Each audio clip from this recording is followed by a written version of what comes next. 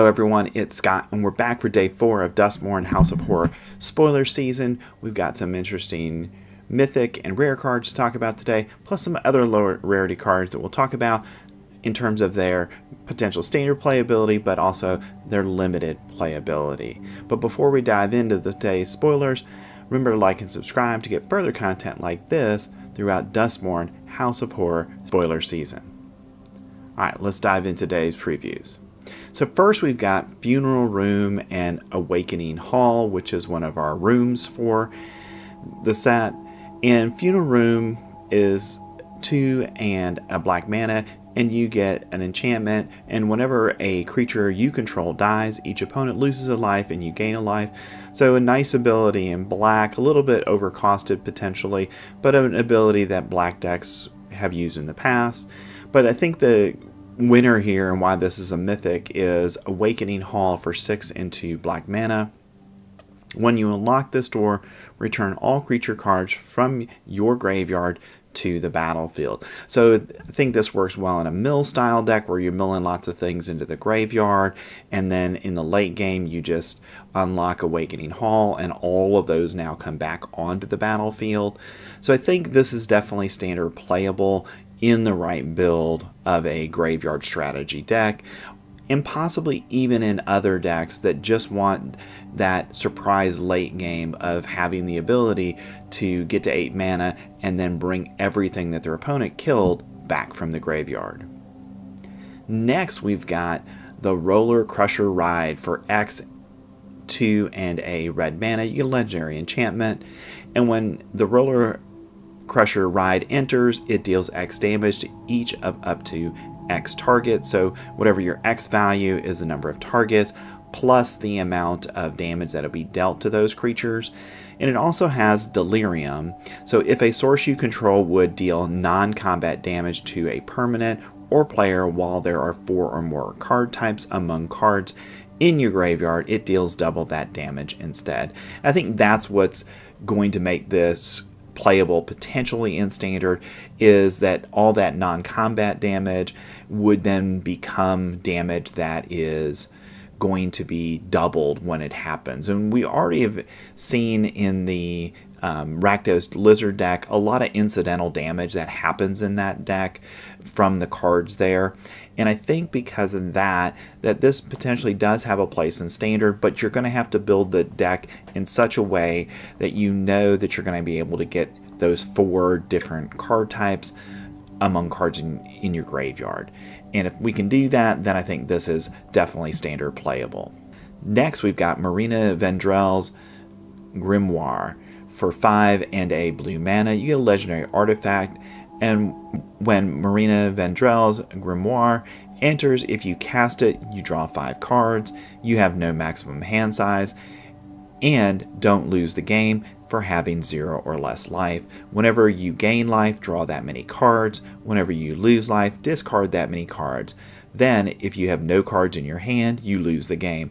Or, obviously, if you are milled out, that would cause you to lose the game as well. So I think this is a very interesting card, which really allows you to stay in the game for a very long time if you get it onto the field, because if you're basically not creating life gain on your own and you're just using this as a mechanism for preventing your opponent from killing you, I think it's got some potential in standard.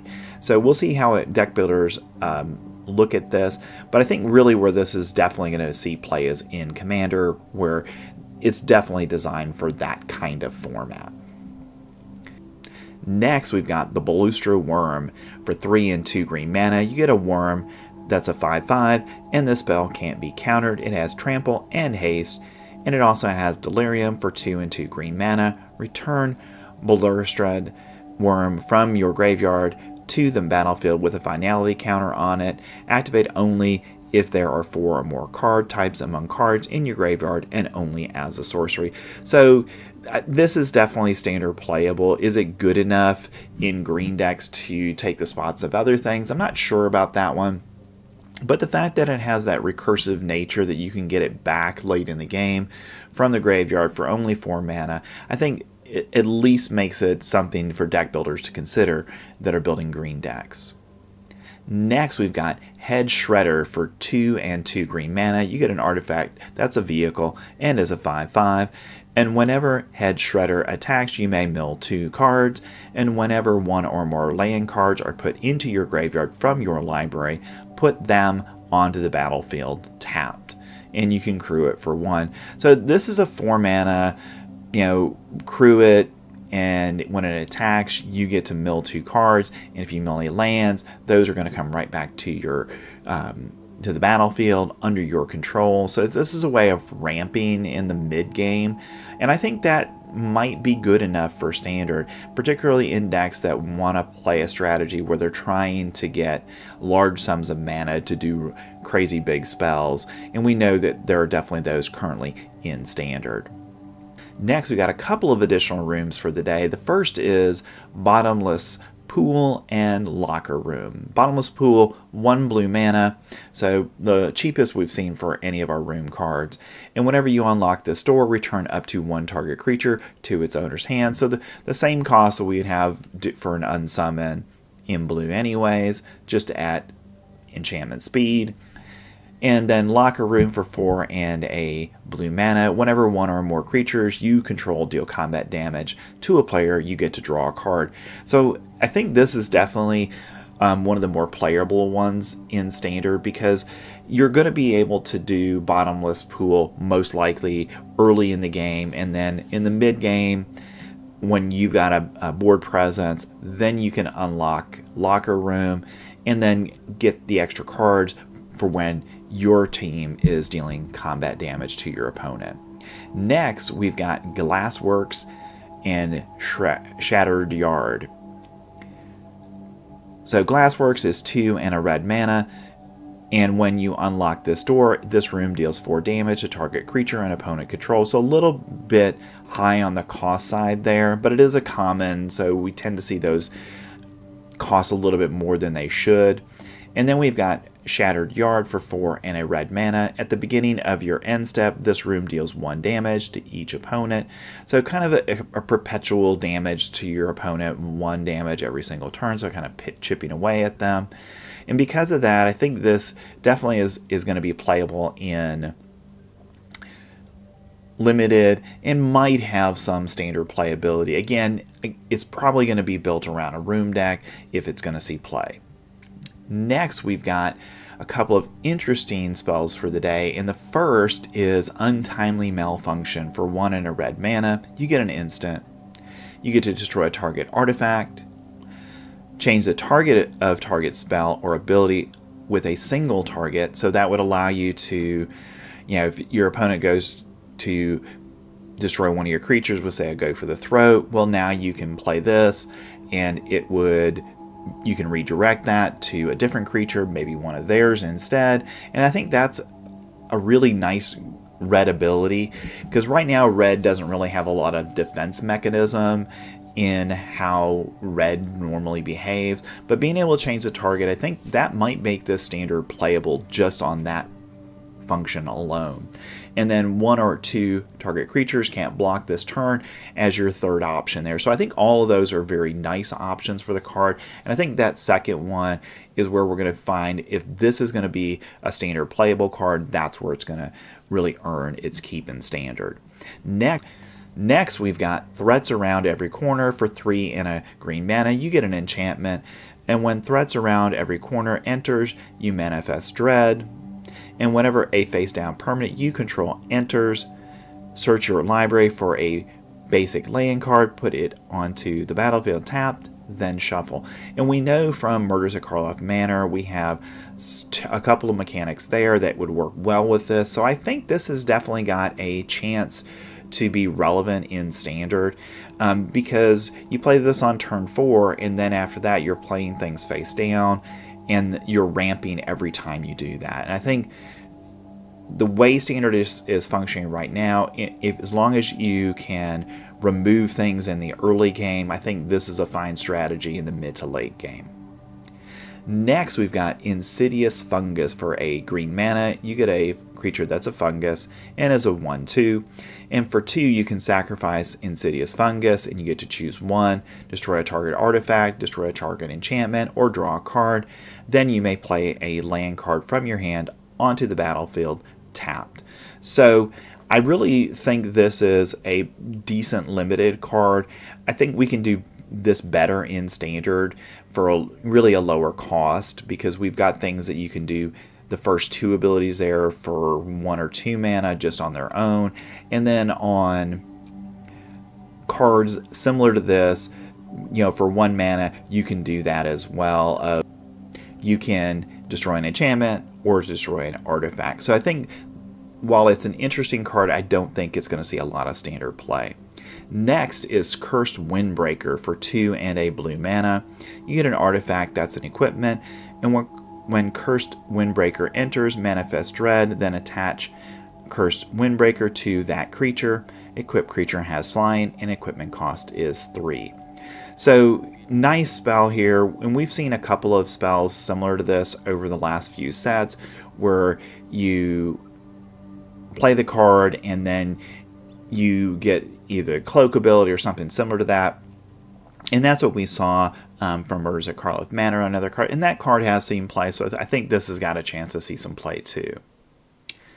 Next, we've got Betraying Bargain. Not sure if that's going to be the actual name of the card, because I've seen 2, and this is a Goldfish translation for us, but I think the text is right for us. So for 1 and a red mana, you get an instant, and as additional cost to cast this spell, sacrifice a creature or enchantment or pay 2, and then Betraying Bargain deals 5 damage to target creature.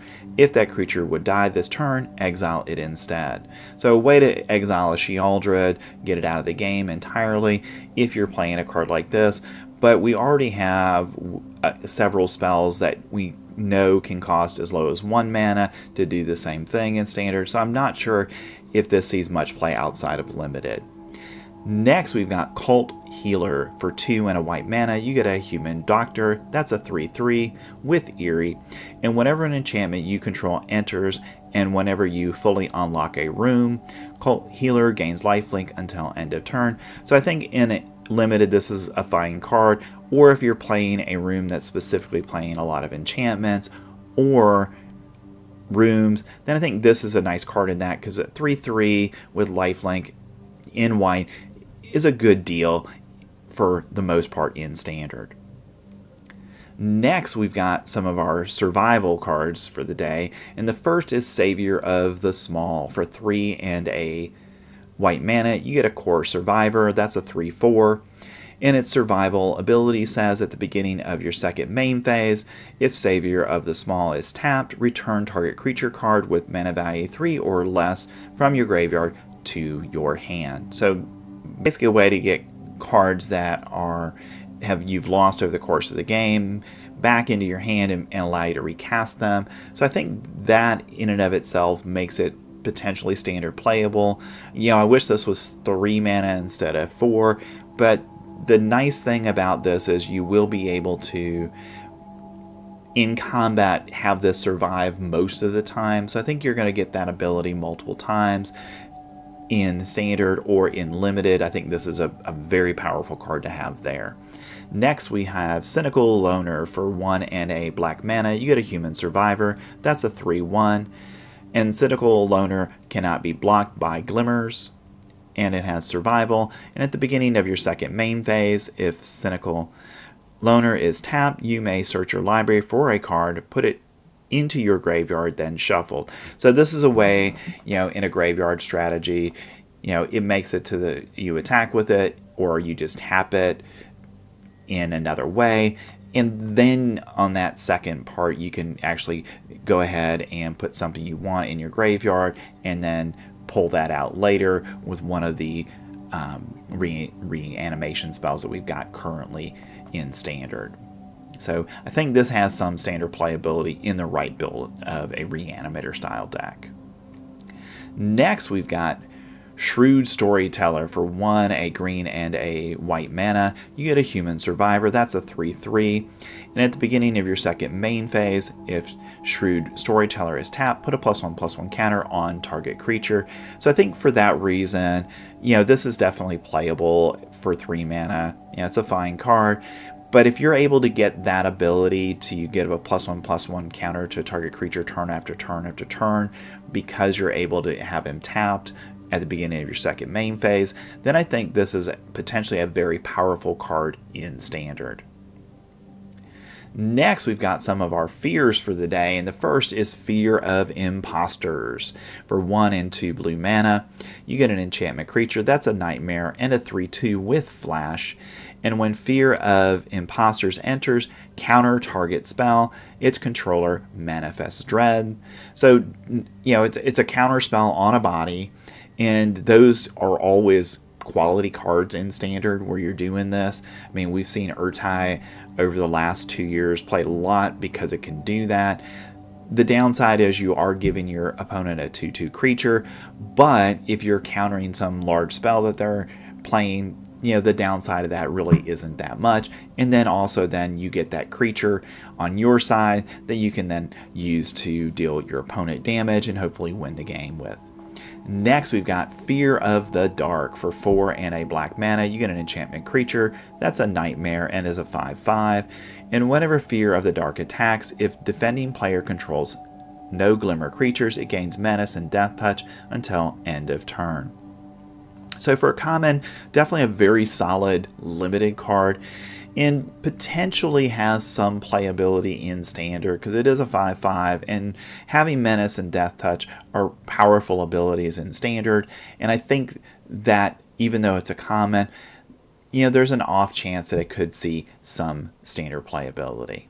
Next, we've got Fear of Infinity. For a white, a blue, and a black mana, you get an enchantment creature. That's a nightmare and is a 2/2. It has flying and lifelink. So, I think, for that combination of things, for 3 mana, that's a reasonable cost for it. Fear of Infinity cannot block, and it has Eerie. And whenever an enchantment you control enters the battlefield, and whenever you fully unlock a room, you may return Fear of Infinity from your graveyard to your hand. So nice recursion ability with it as well, where if you lose it early in the game, you play an enchantment later, and then you get it back into your hand. So I like that recursive nature of this card. So I think this is definitely going to see some Standard play. And our last fear of the day is Fear of Burning Alive. For 4 and 2 red mana, you get an enchantment creature. That's a nightmare and a 4/4.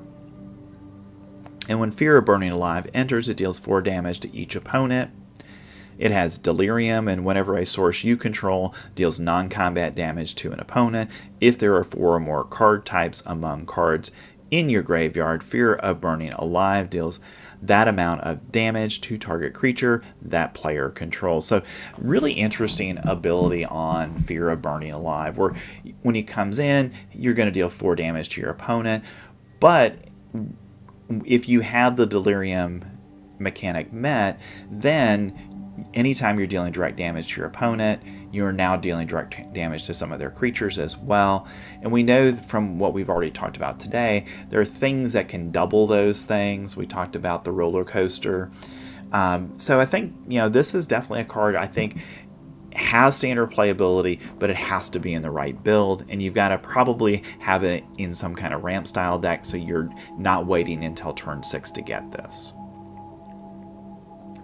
Alright, so we got some other lower rarity stuff I want to talk about as well. First is Trapped in the Screen. For 2 and a white mana, you get an enchantment with Ward 2, and when Trapped in the Screen enters, exile target artifact, creature, or enchantment an opponent controls until Trapped in the Screen leaves the battlefield. So typical enchantment, 3 mana cost to exile something.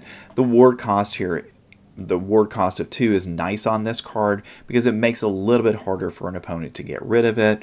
So it has definite limited playability and has an outside shot in Standard. Next is Stalked Researcher. For 1 and a blue mana, you get a human wizard. That's a 3/3 and has Defender.